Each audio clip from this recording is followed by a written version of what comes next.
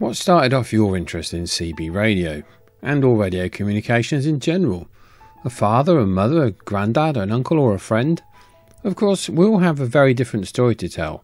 However, I am sure you will agree that more than anything, modern TV shows and movies have probably encouraged more people into the hobby than anything else. In the 1970s, there were a few pivotal films and TV shows that really put the CB radio front and centre, and really helped to show how useful mobile communications could be, long before any realistic, truly mobile phones were easily available. Shows such as Moving On in 1974 and the films Smokey and the Bandit in 1977 and Convoy in 1978 all helped to propel the CB radio from a useful working man's tool into a must-have car accessory for most. We're going to take a quick look at just one CB, one scanner and one antenna from probably my favourite film of that genre, and that's Burt Reynolds' character's radio from the movie Smokey and the Bandit. I won't break down the movie in too much detail in case some of the younger viewers haven't seen it, but it's a fun mix of car chases, CB radio, jokes, pretty ladies and beer. What's not to love about that? In the movie, Bandit, played by Burt Reynolds, accepts a challenge to help drive cases of beer across state lines. And to do this, he requests an advance to buy a Trans Am car to help divert attention away from his buddy who is driving the truck laden with the beer.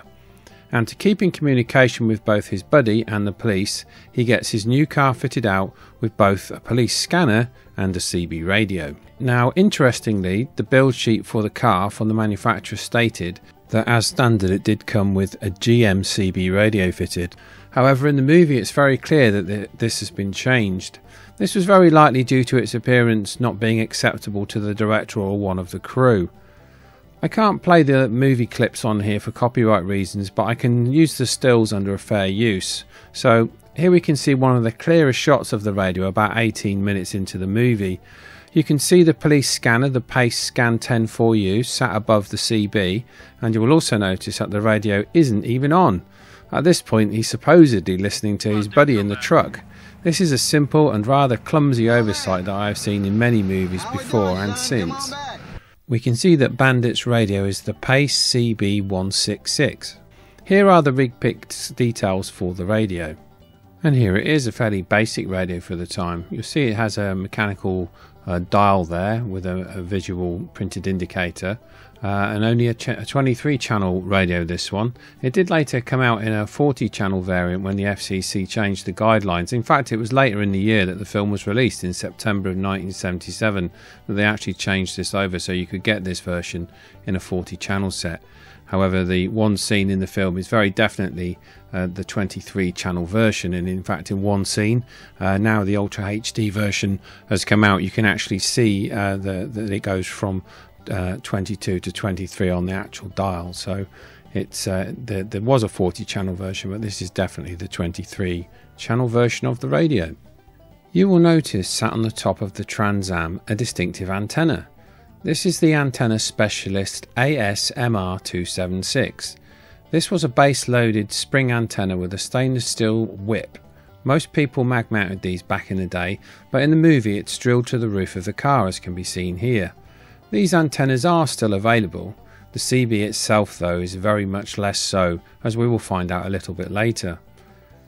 Bandit's scanner was a Pace 10-4U. A police scanner, a simple 4-channel UHF push-button scanner.